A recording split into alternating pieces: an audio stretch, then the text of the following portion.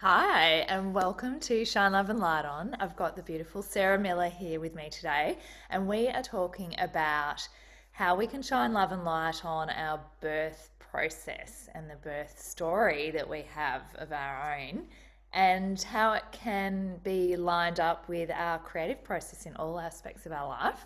It's something that I recently was made aware of when I did a drum making workshop with Sarah, and it was a beautiful weekend where we created our shamanic drum, a frame drum with a kangaroo skin and some hoop tree. Is it hoop tree? Hoop pine, Hoop yeah. pine as a frame, and a huge emotional, spiritual process that was divine. And I invited Sarah in after that to help us kind of make this a little bit more mainstream if we can. So thanks so much, Sarah. It's a pleasure to be here, Penny. And I love talking about the drum and birth, so great. So I guess one of the things that I always start with is, and in your answer you can talk a little bit about how you got into drum making and stuff. But why is it we don't understand much about our birth, and what is it that's hiding us as women from really celebrating that in our own birth, or birthing other children, live or otherwise? So yeah. Well, I guess we live in a culture that we call patriarchal, and what we mean by that is it values the masculine and often males, but also masculine values and masculine religions. So, with a male god often on high, separated from us mere beings down on earth. They arose out of actually and in reaction to very goddess centered, very earth bodied religions. So part of the process was to annihilate the religions that came before them. So we've got 40,000, 50,000, well, in this country, even more, but a history of religions and ways of being that honoured the body, our body and the earth body, and that honoured birth, breastfeeding, menarche, menopause, dying, and understood that death was actually the precursor to life. And so all of these very, very female centered, particularly around birth and caring for children, but also human centered in terms of life, death, life, were kind of suppressed and squashed. So it's a really long answer to a short question because what happened was those natural, normal, and sacred processes were demonized, but were, really pushed down, and feminine wisdom and knowledge was particularly suppressed. So it was almost as if we wouldn't know how to birth, and that it really wasn't that important, and you need an expert to help you. And it was sort of in Europe, it was around the 14, 1500s where they burnt all the witches, which meant the midwives and things, for 500 years. Not many people know that. It was 500 years of burning midwives, wise women, herbalists, and men who supported them, and children. And then they came up with these doctors who introduced forceps. And because they had forceps, birth became a surgical process. Women were not allowed to perform surgical processes, so birth became the domain of doctors and experts and men. So rather than being a natural, normal domain and the domain of women and midwives, it it became an enclave. And it was like our knowing about birth was shut down. And it keeps going, even though we don't, that, so that those traces still linger today. And many women fear birth. What we see on TV is a woman screaming in hospital. They used to put her legs up in stirrups on her back in bright lights with all these people looking at her, told to fear, not told about their anatomy. There's all these reasons, and really cut off from our bodies. So many of us fear birth. Many of us don't know enough about it. We haven't witnessed it. We're not around watching it. Um, yeah, and so we just it's it's not something that our culture celebrates. We do in a way, like you give birth and yay, but it's about rather than empowering women to trust their bodies to make a baby, which there's not too much interference with making a baby. They can't actually get in there because our bodies just know what to do. You know, your blood pressure lowers and your blood vessels expand. You know, your immune system changes. All these things go on naturally without us having to do much because our body knows to prepare and make a baby. But then when it comes to birth, that area they can control, they come in, and we live in a culture which disempowers us, so we get fearful. And when you're fearful, what happens? It You all, kind of contract, you yeah. flight and fright. So it's birth is not something to fear, but because we're in this phase of oh my, and we're kind of scared, and all of that actually can disrupt the birth process. Yeah, so I could keep going, and I feel like I've gone way off No, track. no, it's Um, beautiful. And one of the reasons I guess I'm quite interested in this is because I had two live birth experiences, and one was where I didn't understand my body. I'd gone to a hospital course and they said to breathe like, I don't even remember. It was so uninspiring and didn't even really make any sense that I couldn't actually take it on. So that then I ended up having an gas and an epidural because it got to a point when they went, "You're only like halfway through," and I'm thinking, "Really, this is too hard," and had no one to sort of go, "No, of course you can do it. Trust your body." None of that was in the conversation. Through to then discovering other women in my circle had had births, they hadn't had drugs, and they used to be scared of the dentist. I'm thinking, what have they done? So I got curious, and they had an experience of hypnobirthing. And what the massive difference was, there was training and extensive training for a weekend and a subsequent weekend, and your partner went to the training, and then you listened to audio every night for months beforehand. So when I came to the birth process, I trusted my body. I was and I did have no drugs, and the staff around me were surprised when suddenly my baby came out because I wasn't yelling and screaming. And it was just a different experience. So much around information and support and what I and was made to believe I could do. yeah, and I think that's really important. What you're made to believe, what you can do. Like it really is. Many of us. Um, we're actually taught in our culture not to trust our bodies, and I think this is why the work I do all interrelates. Our periods, we bleed, and we live in with a cyclical from our menarche to our menopause. We live a cyclical experience, which is very different to a non-cycling body. Uh, but what we're still taught about our menstruation is it's pretty yucky. It's pretty shameful. At best, it's a nuisance. And this is a very pervasive cultural story.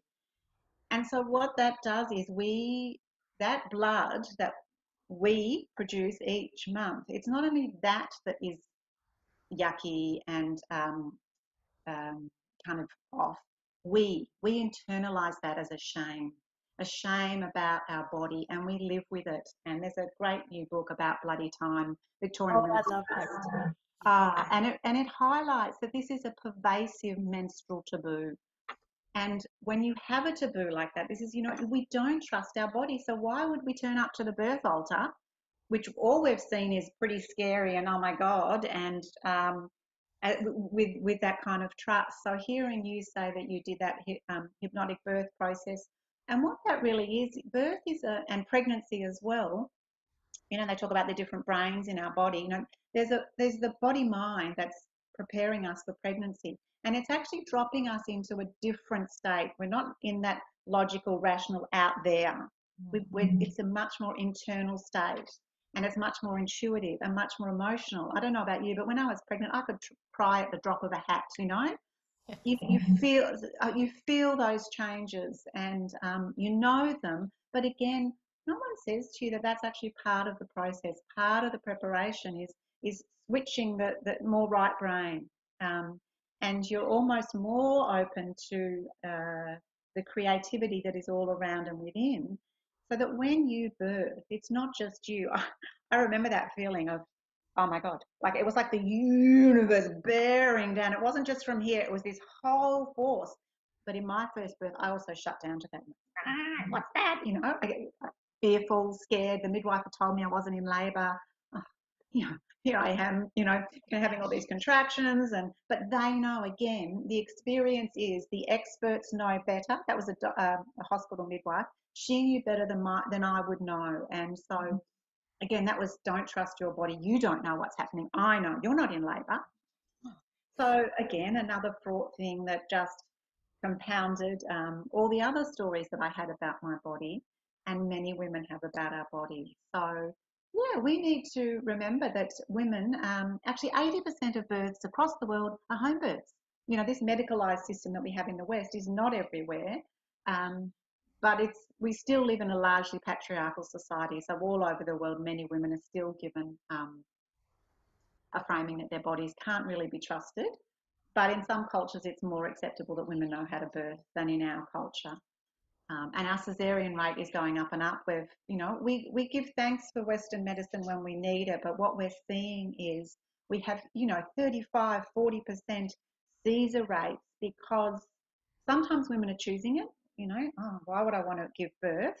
And there are so many reasons why you want to, but they wouldn't know that, your immune system is improved through a vaginal birth versus a Caesar.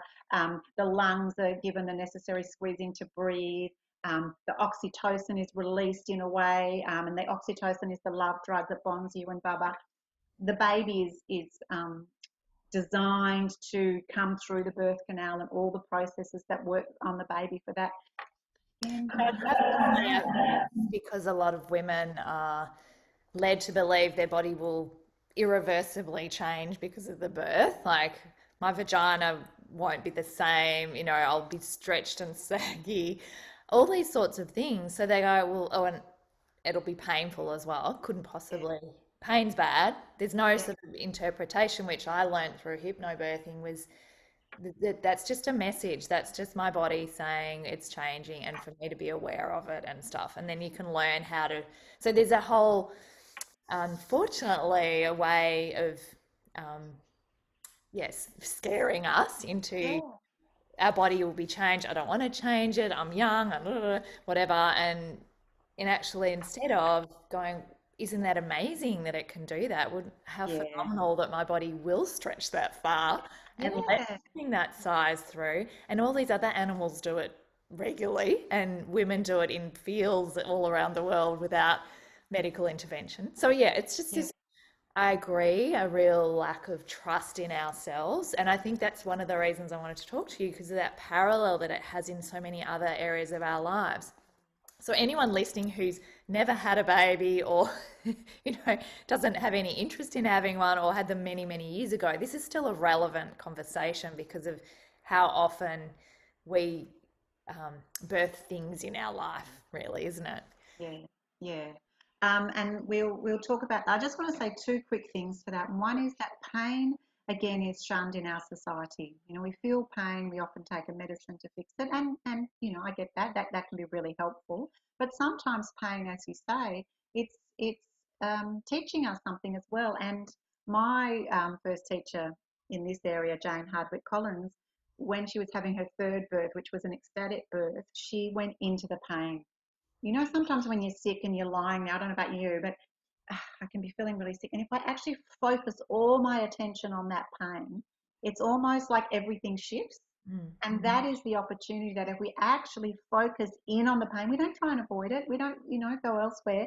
It's like a doorway and a portal, and you can actually come into an altered state of mind. And birth is really actually about an altered state of mind. It is life is, wow, it's such a wow, so amazing. And that altered state of mind is helps us prepare for parenting. Because that's the other thing I want to say about this is when we birth in a way that's disempowering, how the hell are we going to raise a child?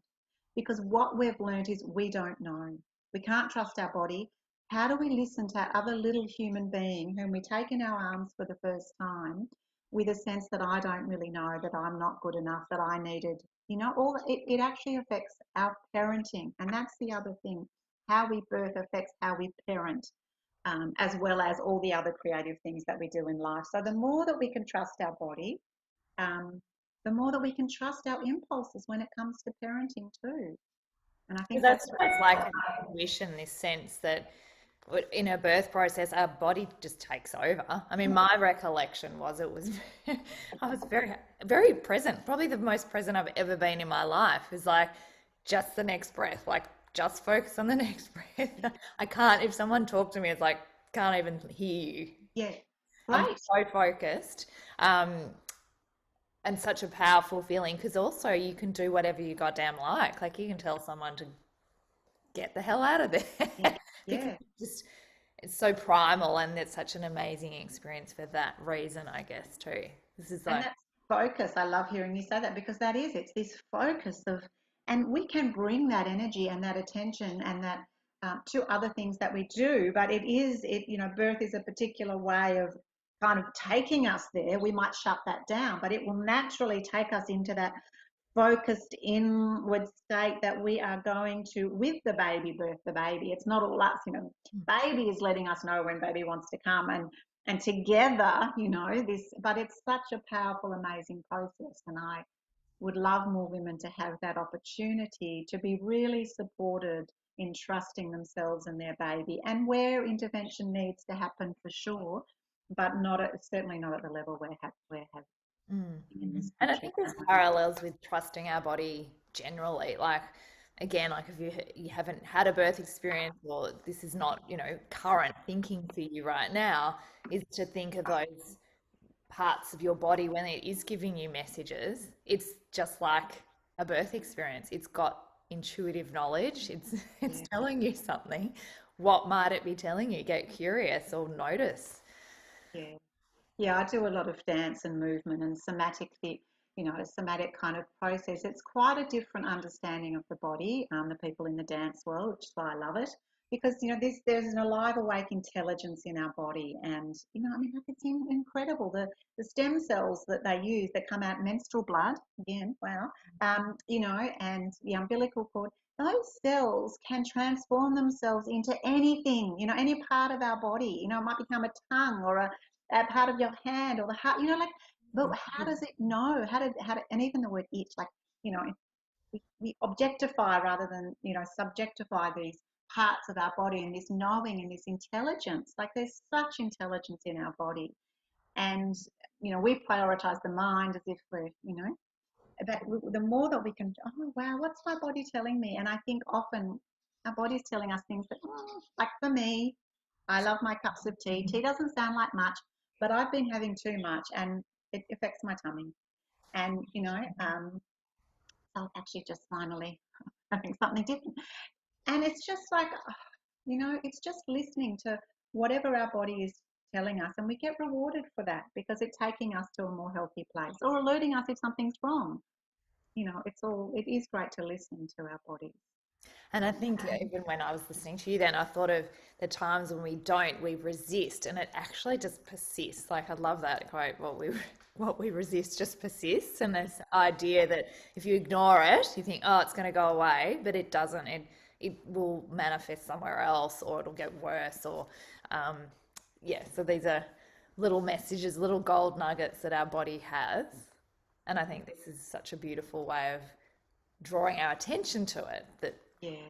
our, our body has so much wisdom. So maybe quickly, is there anything sort of in your past story about how you got into drum and you've talked about dancing and embodied work that has allowed you to see, wow, this birth process isn't just something that's happened, it's one off and it's not, there's no sort of links to how I'm continuing in my life now. Well, yes. I mean, running drum making workshops for a start, every time I'm just amazed.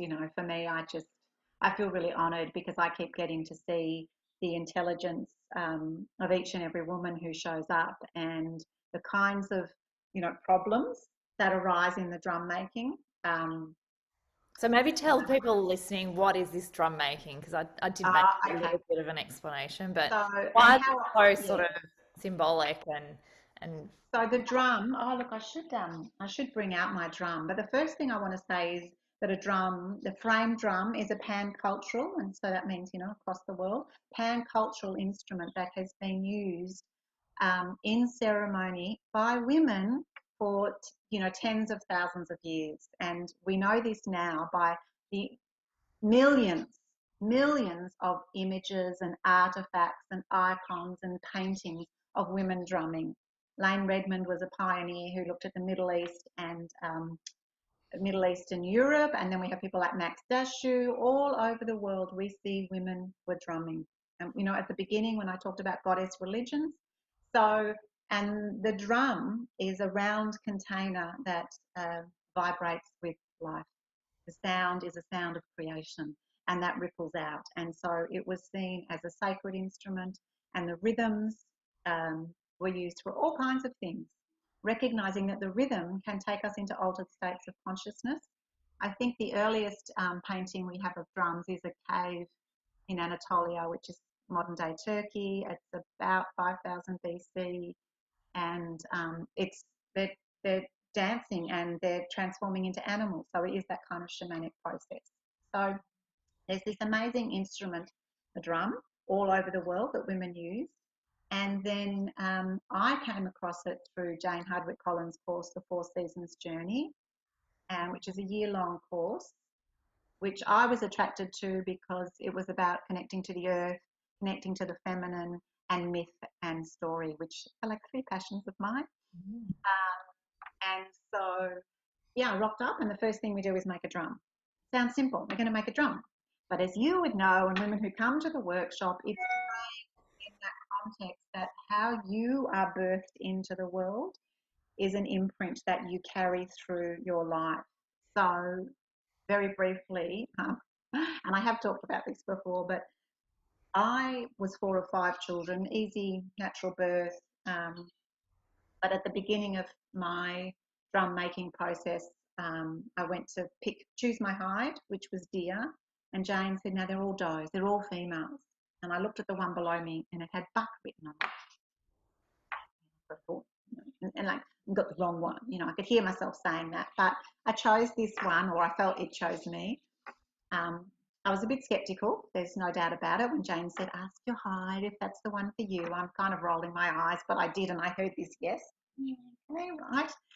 Anyway, the story unfolded, cutting my drum, feeling like I was getting it all wrong and I can't do this, which was a story of mine, writing university essays. I used to screw them up. I can't. I'd get them done, but it was fraught. A lot of my creativity was fraught. Anyway, I get to this point where Jane says to have a break, like she came over to me and she said, "What would be something healthful to do?" And I went to this amazing book, Being Born, Robin, whose last name I forget. I'll get a reference for you. And the way the universe works, I was looking up natural, normal birth. And of course, it opened at a page, wrong sex child. Well, I just burst into tears. I literally burst into tears. I thought, how could I not remember that they wanted a boy? I was supposed to be a boy. And I had all these stories, and my sister stirred me, but I'd kind of forgotten it. And when I read about what it is to be a wrong sex child, it is. You feel really wrong, and you feel like you can't get anything right because here, the whole being of you is wrong. And then on top of that, I was born into a culture where being female is less than. So I really saw my beautiful drum. He was the wrong sex. I was the wrong sex. And that was just the beginning of so many learnings in this process of making my drum and coming to a place of accepting the okayness of me, which is a big thing to accept. And it's, my drum at the back, it wasn't all perfect. I wanted it all to flow and look. No, he wasn't going to give me that, and I wasn't going to give me that, because that's not the story I needed to learn. The story I needed to learn was that it's okay how I turn up, and how I show up in the world is there's rightness in that. So that's been a really long and beautiful journey of coming to that through my drum. And I've had so many stories with women, seeing how they create the drum is played out in the actual creation, of their own creation, their own birth. So it's like an imprint. It's like this. thing that we hold, this story that we hold about ourselves, that we unconsciously take to all these processes that we do. I don't know if you want me to give more examples or ask a Oh, question about that, or no, that's fascinating. I was trying to actually think about my own, and I was wondering, I think for me, what I noticed in the workshop was, wow, I don't really know my own birth story. So there was this fascination that I knew parts of it, but I got curious and found that there were lots of different layers in that I was induced, and there was in the day my dad wasn't in the room, and all those lots of different things, I guess, which to an element mean, um, do I trust my own creative process?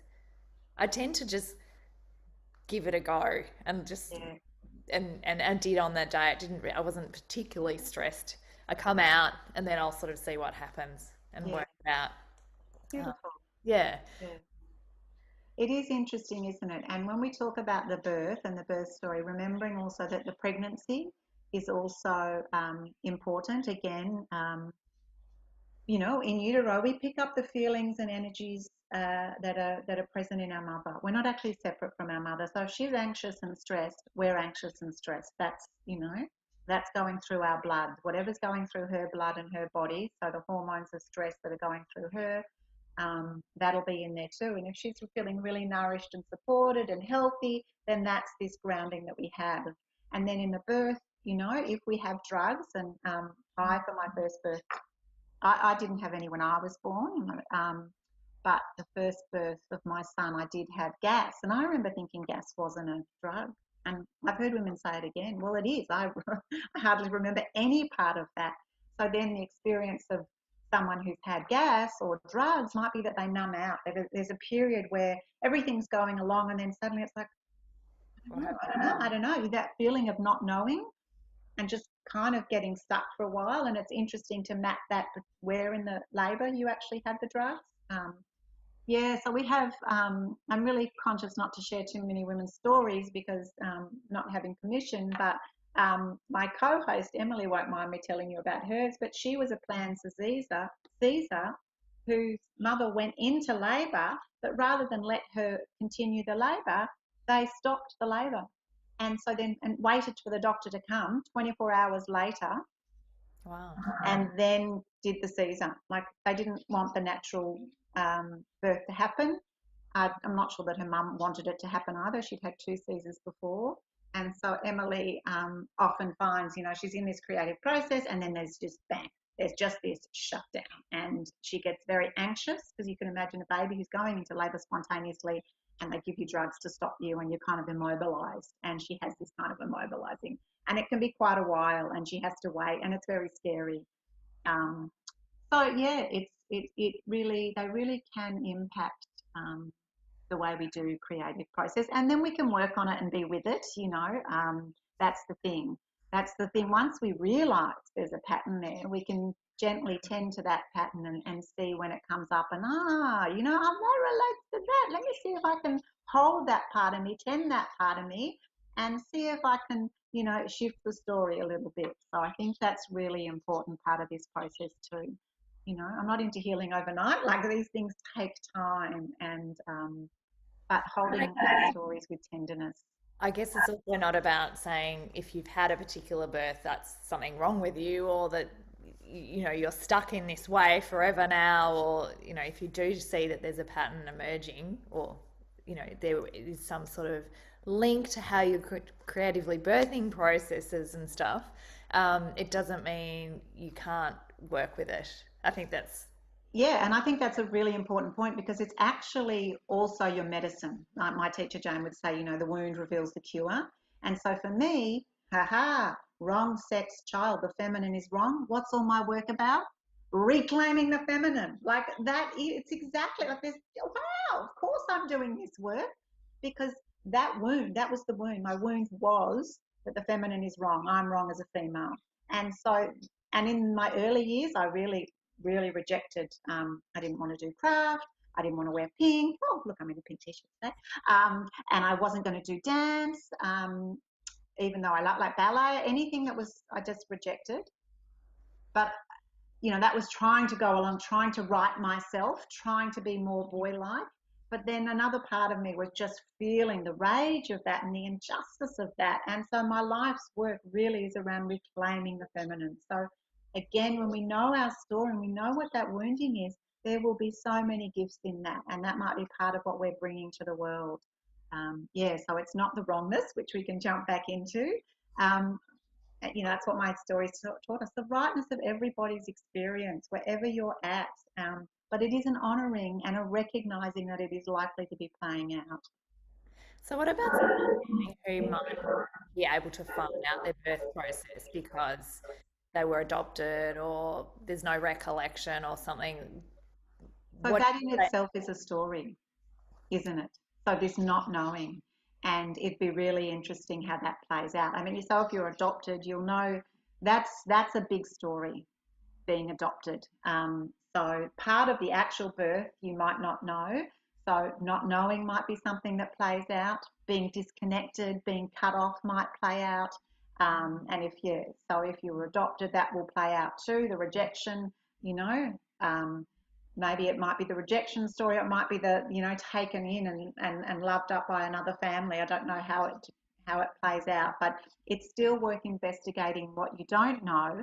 And then the other thing that we look at is each rite of passage kind of builds upon the next one. So as I said before, wrong child, well, how I came to my period, my first blood, it was reinforced that wrongness.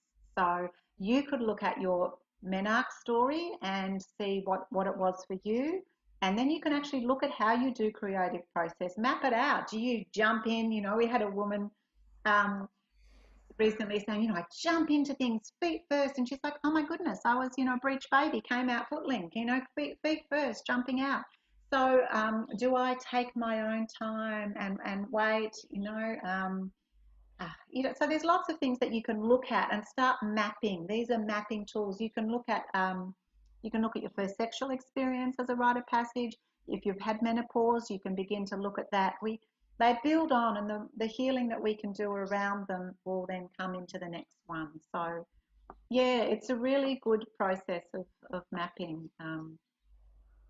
And mapping where you are in your life story and your menstrual cycle itself. Like that's a beautiful map. When I talk about reclaiming the feminine, the menstrual cycle reflects life, death, life. We watch a plant, seed. Think of that beautiful seed under the soil in the warm, dark nourishment of the dark instead of the reviled dark. And few little roots down and the seed pushes up and it grows and it blossoms and full bloom, hello.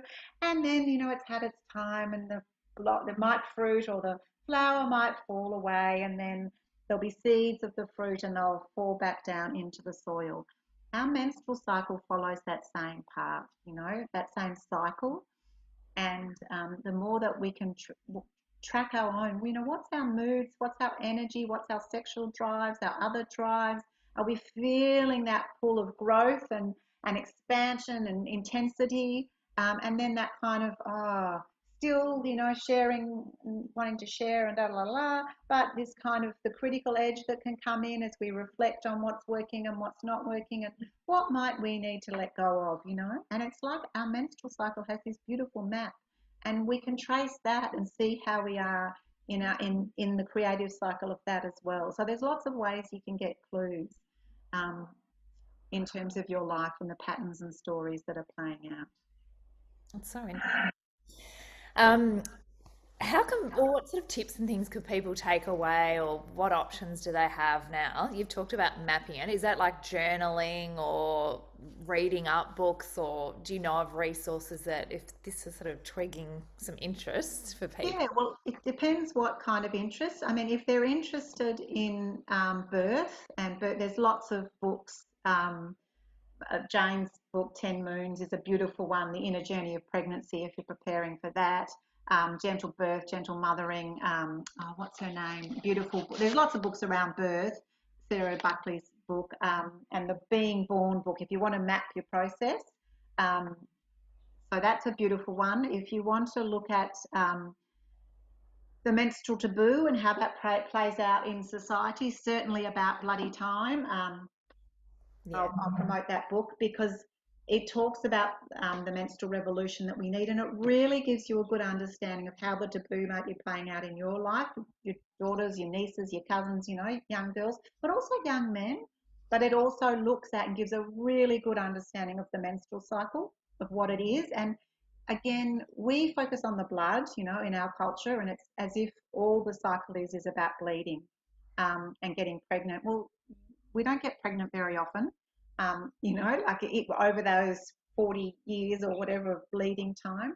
And so it's part of that work is to understand all the things that are going on in your menstrual cycle and with the changing hormones, estrogen and progesterone, and they have very different functions, and they're really important for bone health, for heart health, for your cardiovascular system, for your mind. Again, so when young girls, so if you've got young daughters and you look at, checking out some nice doctors and you go and they all tell you how they know, they're all certified in all the different ways girls can not have their periods. Um, just take a step back for a moment and investigate the importance of the menstrual cycle. It is a healthy, functioning cycle, and the World Health Organization now recognizes that it's a primary indicator of your well-being. If there is something up with your menstrual cycle, and with your period and they're not coming on time and all of that, go and investigate it. And find a doctor that recognizes the value of your menstrual cycle, because when you get to my age and menopause, they suddenly say to you, oh, you really need those hormones. Well, hello, why are you taking them away from the young girls who naturally are having it? And I get really cross about that, because they're giving the hormones to us over here when we're actually at the end of that hormonal phase, that cyclical phase, and they're taking them away. And they're really profound. Um, Over 150 functions in our body rely on the dance between the hormones as they cycle around. So if you, and Wild Power is one of my favourite books on that. That's Alexandra Pope and Sajani Hugo Wurlitzer. And it's, again, like birth, our menstrual cycle offers us, these different energies that we can work with as women. And, if you want to do a presentation, like we should be talking, perfect. Like I no longer have a menstrual cycle, so I'm with the moon. We're leading up to a full moon. So that's why I can't stop talking. Like it's the woohoo, I'm out here. I'm feeling really good. Estrogen has that effect. If you're a cycling woman, use that time when you want to be out in the world doing your presentations, doing your talk. When you've got your period, you're probably going to be a little bit like when you were talking, Penny, about your birth. It's this much more inward, deep introspection. Use that time to be with yourself, and to be really connecting to the earth, connecting to your dreams. There are other hormones that help us do that. So wow, there's this whole body of knowledge around our cycles. So I would really get you to explore any of that. Come on the Four Seasons journey with me, and we dive into this over a year long. The other thing I just want to mention for women, if you're interested in trying to conceive and or contraception, natural fertility is just, again, this wonder tool. And Jane Bennett and Francesca Naish, she's from Sydney, but they have fantastic resources out there for you to track when you're fertile. And it's really not hard. It's not hard at all, but we're not taught. So we go on the pill and we use these things, and then girls aren't using condoms, and we want them to use condoms for safe sex. We want them to have healthy, safe sexual lifestyles. And really, there's so much to look at. And the other thing I just want to say around that is what we're finding, what the research shows is if you feel shameful about your period and not really talking about it, that affects your sexual assertiveness. And by that I mean it affects your ability to say no when you do not want to have sex. It also affects your ability to say yes and ask for what you want. Can you pleasure me in this way? Can all these things which make us feel proud and okay and comfortable in our skin. We need to reclaim our menarche as a powerful, positive, healthy, normal part of being a woman. And because it has huge implications if we don't. I love you. I'm passionate. I know I am. I'm so passionate. It's so important. Well, I'm the same, so it's nice to come from you.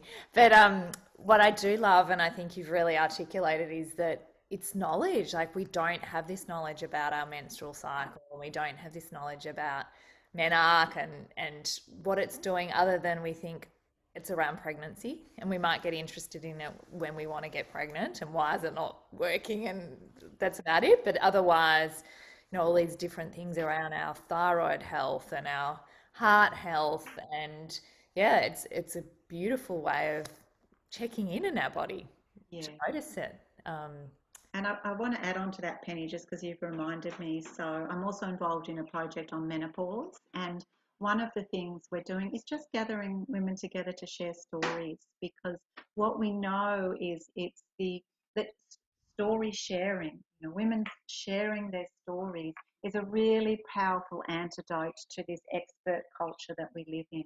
And we begin to validate our own experiences and listen to other women's experiences and learn from each other, and it's a beautiful cultural reframe. And we want to put menopause back into the mainstream conversation because it's not in there, and there's again this silence around it. If you can hear something in the background, my daughter's just making herself a nice drink and cracking ice blocks and all of that. Yeah, so I really, again, the same thing. It's a taboo, and we're not talking about it. And we're coming to this amazing altar. This is the last one before we die. So it's a really beautiful opportunity to reframe our own stories and to rebirth ourselves into the world, to do the medicine or the gifts that we have, bring that into the world. But we need to do that inner work. And we need to have it framed that we know this inner work is valuable and important, and we need time to. It's like going into the menstrual cave, but for a really long time. We might need a couple of years. And again, having that recognized and articulated. and that there's nothing wrong with us, because I think, like we've said, it starts at the our first menarche, but it's also in the birth process. Something's wrong. My body's not doing it right. It shouldn't be like this. They're telling me I need to be labor this way, or even with menopause, what age I should be. Oh, this is too early or too late, or Yeah. I shouldn't be bleeding this long or whatever. Like there's a gazillion different things. So of course it takes away our power. So I think we're both really passionate about, and why I think we need to start talking about it more and just being curious and exposing ourselves to different stories so that we know that it's okay, it's normal. This is my body. My Yeah. body labors different to your body, and Yes. no one could tell me what my body was going to do. But had I known that the first time, I would have been a little bit more empowered Yeah. and having that sense to go, no, I actually feel like I'm ready or I'm not or whatever. I wasn't trusting my body. So, And I love what you said. I mean, in our work, when I do the MoonSong workshop, we, give women a map. Like we say, this is a map, but your body is the territory. And what's going on for you is the reality. And that's the thing for you to track and to understand. So that's really important to trust our bodies and to say, hey, this is happening for me. What does this mean for me? And begin to investigate with your body as the primary way of knowing and trusting that. And then you can look at other women's stories and what worked for them and what didn't. But yeah, honing in on what's here. It's not wrong. It's telling you something. And it may be like your period might be heavy because you need to rest. Your period might be really heavy because there is something going wrong that needs intervention. There's all these kinds of things, but we really need to be listening. And a lot of women feel really dismissed, particularly around menopause. I think there's 20 minutes of education in the medical, you get a medical degree on menopause. I mean, that's it's just a ridiculous because it's a really powerful and process that involves a change in physical, a change in the psychological, and a change in the spiritual. So, really having not only doctors but naturopaths and carers and other women who are informed and listening to their stories really can help us reframe, like all of the rites of passage, so that we I think feel. what you just pointed out too is that it's not just medical, like it's not a physical thing. Each of these rites of passage and the birth, as an example, have these opportunities for us to connect spiritually and emotionally with ourselves and our story and our relationship. I mean, it's just this amazing portal, isn't it, to different Yes. aspects of ourselves. And if we hand it over to someone else and trust them, we don't get the opportunity. But it also, yeah, it takes our power away. And And yeah, I no, think that's a really important point because we know, well, how could you not know? The world is in crisis. We've got the COVID crisis, but we've got climate crisis. We've got, we've just got all kinds of upheavals in the world reflecting the state which we're in. We're polluting our waters, we're polluting our air, we're mining the lands, we're fracking country, we're not listening to Indigenous people, domestic violence, we've got wars where we're raping young and old. Sex trafficking is one of the biggest trades in the world. We think commerce is about goods, and well, people are the number one or number two traded product in the world. Guns is the other one. I mean, we live in a world that is so beyond crisis.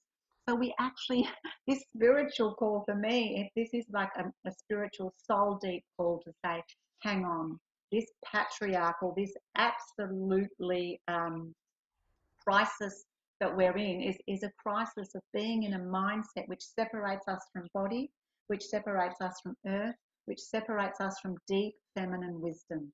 So for me, and this won't be for everyone out there, but really we need to, any work that we do healing ourselves in here, coming home to our bodies, is helping build this feminine consciousness that needs to come back because we have to transform the world we live in or it's over. Like we're such at the brink, and it won't be over for Earth totally. She's so powerful, but the kind of world that we are bringing up our children into is just devastating. So we really need to be doing some deep soul work. And that's the beauty of our rites of passage. That's the beauty of these painful experiences. They take us deep down into the dark, which is soil, which is, the feminine, that consciousness that we've actually suppressed and repressed. And we need to come back in here and trust the deep wisdom and that call to protect and to care for country. Indigenous people have talked about this. We need to care for country. We need to care for the children. Because we're certainly not doing a very good job of it at the moment. So yeah, I just have a very strong desire for women to see this as opportunity to grow into the being that can serve the world. And it's not taking on all the problems of the world, but your little niche, your little bit that you can do is going to be a profound part of the healing.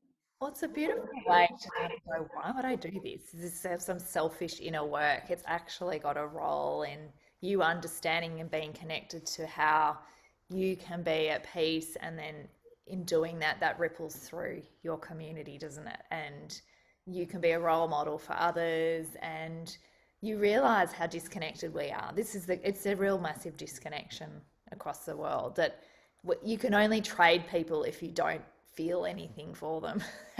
And you can only shoot people if you are so disconnected you don't even feel that they have feelings and emotions and there's no empathy and um, there's a real sickness in it, I guess, isn't there? So yeah, this is a way of us kind of appreciating and taking control of what we can, and we can do it piece by piece. Yeah, yeah. And recognizing that we don't have control. I think um, I think that's, our culture is a dominion and control. Um, but we do what we can and we control what we can and what we can't. We bow to the mystery. Like that's what I learned in my drum making workshops. I was just like, wow. Emily and I just kind of pinch ourselves going, we're here holding space and knowing that it's sacred. And then we just trust that, that it's just a trust to the mystery that there is an alive, awake intelligence. I'm on Bunwarang land here, and they've always known that the world is alive and storied, and we can start listening to that rather than thinking we come in here and know everything. We're part of the earth, and we can drop back in. That deep dives are dropping back into the mystery and the intelligence, and letting life flow through us. And it's a wonderful thing because it's actually, I don't have to keep working, and being on and up. It's like actually the surrendering to this higher intelligence is beautiful. It's actually a respite in a way. Yeah, it is. It's a nice realization.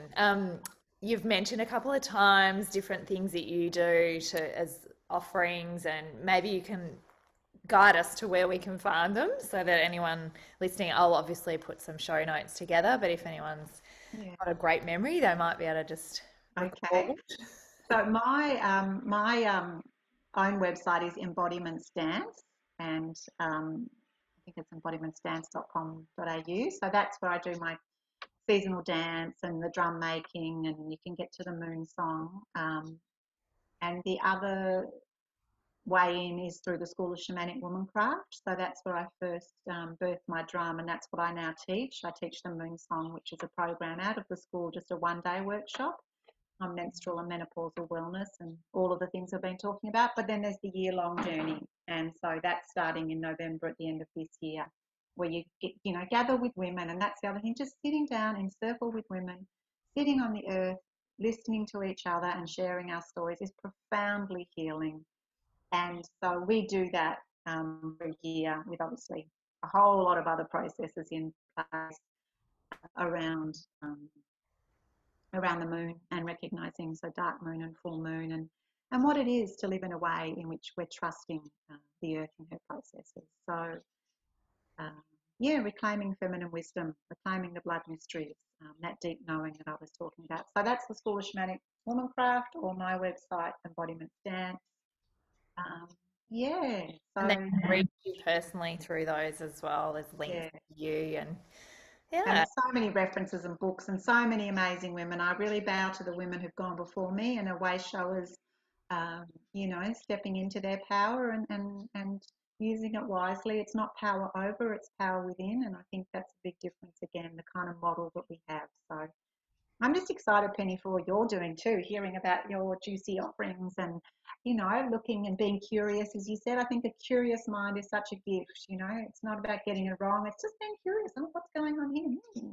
Investigate. And that's what I'd say to women. Follow your impulses, follow what's calling you and see what arises, see where you end up. oh, it's a beautiful invitation. It's definitely what I've been doing, and my whole, I guess, project and offering at the moment is around discovering your wild. I can't tell you that Sarah's going to be the answer, but definitely if something's piquing your interest, to follow that gut feel and go, I'm curious, I want to find out more, I want to try some of her work. You won't regret it. Definitely not. She's on social media as well, on Instagram. You can follow her. So, yeah, thank you so much for giving us a little bit of insight into how our birth story or birth stories and different cycles that we're in every day, but particularly in certain milestones, I guess, in our life, can really give us insight into the wisdom in our body and our creative process. Mm. If only we were taught this at school, but anyway, we can do our best now. Yeah, and that's the thing. Yeah, talk to your sisters, your friends, your aunties, your mothers, your grandmothers. Ask questions, and yeah, listen and share. I think the storytelling amongst women is a really powerful way to um, to revolutionise the world. Yeah. And I think too, if we can change the story around birth being a bad, uncomfortable thing that you have to get through. I remember talking about in mothers groups our birth stories, and I don't think it ever really came from a really empowered place. So, if we can start to hopefully change that and give women an opportunity to, it's almost a bit, and it's taboo because it's a bit judgy. Oh, well, they had a Caesar or they didn't, Yeah, and stuff like that. So to come from a really loving space, and it's not right or wrong. yeah, It's just what is and what we can learn from it. yeah. And as I said, my birth. Wow, that's been the whole impetus. What's your Caesar birth? What's your induced birth? What are the things that you've learned through that then become your medicine? And but just to say too, some women, it's really nice to debrief, to talk about your story with someone who'll actually listen. And because a lot of women, as you said, we hold this stuff and we judge ourselves, and it's fraught. So Emily, who I work with, I know she does a little bit of that. And there are other women who'll listen to your story and help you make sense of it and help you come to peace with it. And yeah, really trusting that, because we do live in a culture that doesn't empower us, and yeah, it's really hard and it can be really painful. Uh, But I just think tending with as much compassionate love to ourselves and all the parts of us, and all, we did our best. That's the thing to say. We do our best always. We do our best with the information we have. And part of this work is not to change what's happened because we can't, but to inform more women. And if you make an informed choice, whatever that is, great. But I think a lot of women are making uninformed choices because they're not given the information. So that's the thing. Choose what works for you, knowing that women always do their best, and that's all we can ever do. Maybe we change it if we could, but we can't. So come to peace with it, and yeah, just keep Well, there's showing up one for last little tension. thing I've forgotten to ask, or just maybe for someone who might be left. We did, I think, during our chat, talk about the birth of our birth, how we came into the world, but also the births of our own children if we've been a mother. But there were also ones I know we talked about in our workshop when they weren't live births or they were terminated or aborted, and there's a lot of trauma that can come up. Could we quickly just address that for someone who's listening who might feel some sadness and upset that comes with thinking Okay. about birth? Yeah. Yeah. And so the first thing I would say is feel that upsetness. Like I can feel it rising in me. Mm. Yeah. Again, it's a rite of passage. Any child is a birth. Now, it may be a miscarriage, it may be an abortion, maybe stillbirth at the end. And I don't think that's the right language anymore. But there's going to be grief, and I think, and again, it might be the right decision, what we needed to do, and that doesn't mean that you still won't have some grief around it. Sometimes it was a decision, sometimes it wasn't a decision.